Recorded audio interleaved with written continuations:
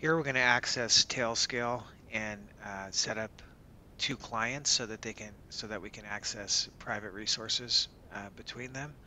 So the first thing you want to do is log into tailscale, and if you don't have an account already, you can log in with um, a Microsoft account, a GitHub account, your Google account. For this tutorial, I'm going to use my GitHub account.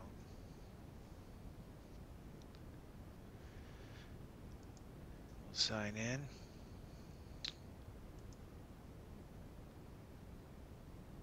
Okay, so once you sign up, you'll be ready to install your first client.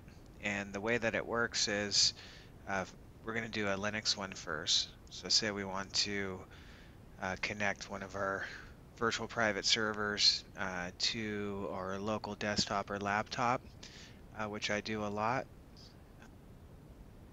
So here we're going to log into a private resource. This is an AWS server that I set up for this, and we're going to install the tailscale client. So to do that, we just copy the curl install download,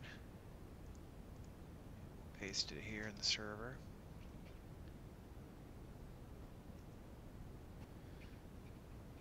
Okay, so now we're ready to tailscale up. This is going to bring up the node. Now it's going to ask us to authenticate to tailscale. Just copy that link.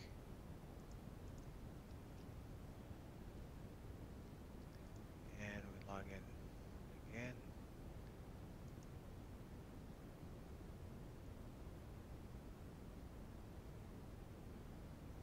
Authorization successful. Now you can see in our um, tailscale dashboard it's automatically found it. And if we look here, you can see that it's up.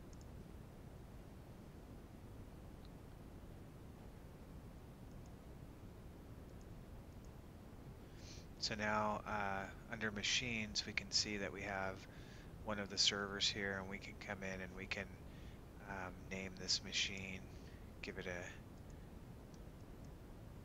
meaningful name.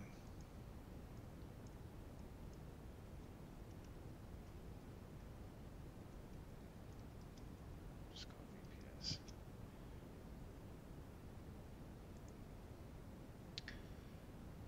Okay, so we have our first node there. So now what we're going to do is we'll go over to a Windows machine. And on a Windows machine, we can install the client.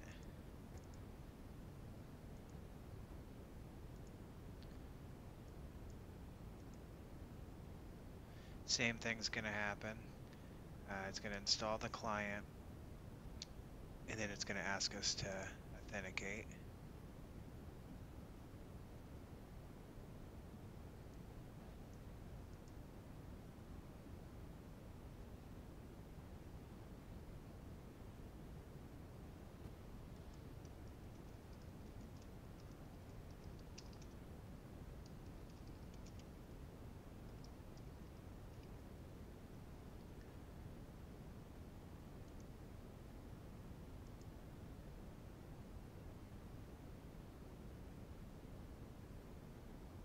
Okay, authorization successful.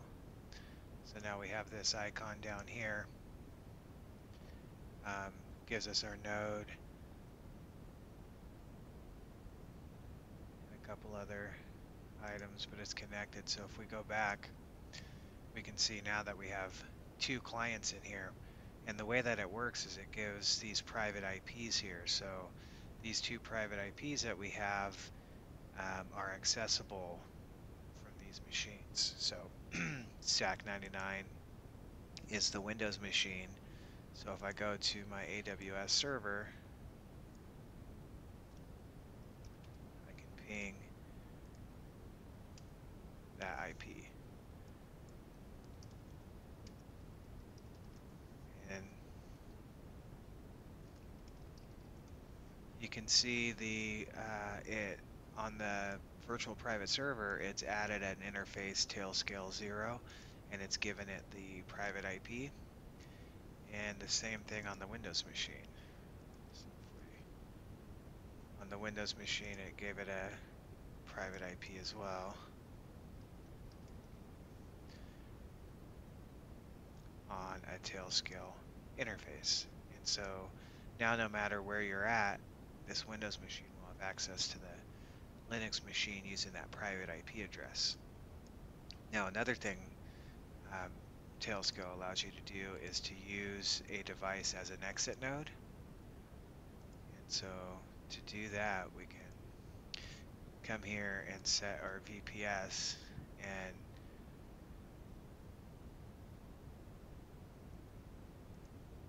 edit route settings. And now we can tell it that we want this machine to be an exit node.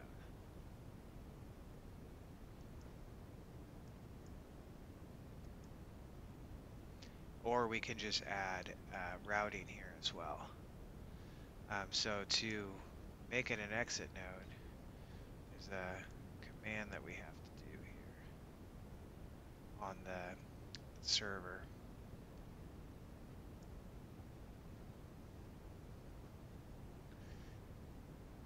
So first you want to make sure that you've enabled IP forwarding, and we'll go ahead and we can do this right now on this test server.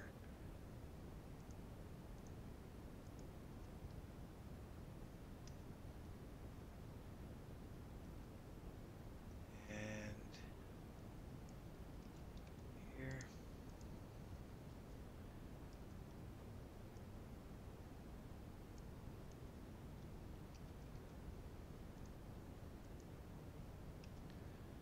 Okay, and on this machine, we don't have to worry about the firewall. So now what we want to do is we want to advertise tailscale that this is an exit node.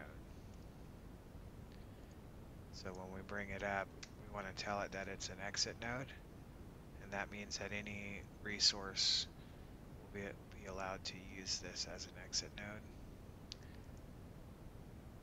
So once we do that, now you can see this switch is available. So if I switch that and say that advertise this as an exit node, now when I go to one of my clients,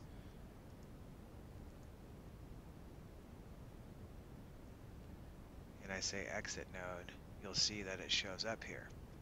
And so what that does is if we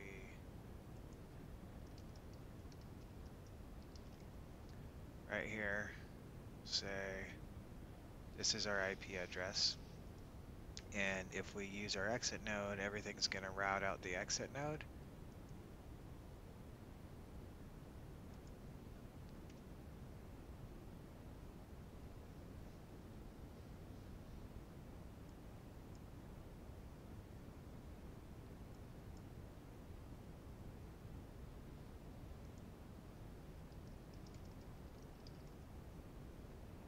Everything's going to route out there, and it should. I'm on a slower connection, so and going over the VPN, but what it's doing is using that VPS there, and you'll see that now we're routing out this AWS server. So now we can use that as an exit node. Not only can we use it as an exit node, but we can use the internal IP address if we're doing some development or something like that, or we just want to access resources on that machine that are secure and not open to the public. So it acts more like it's a local resource and gives you access to it. So it's a pretty handy system to use. I use it a lot.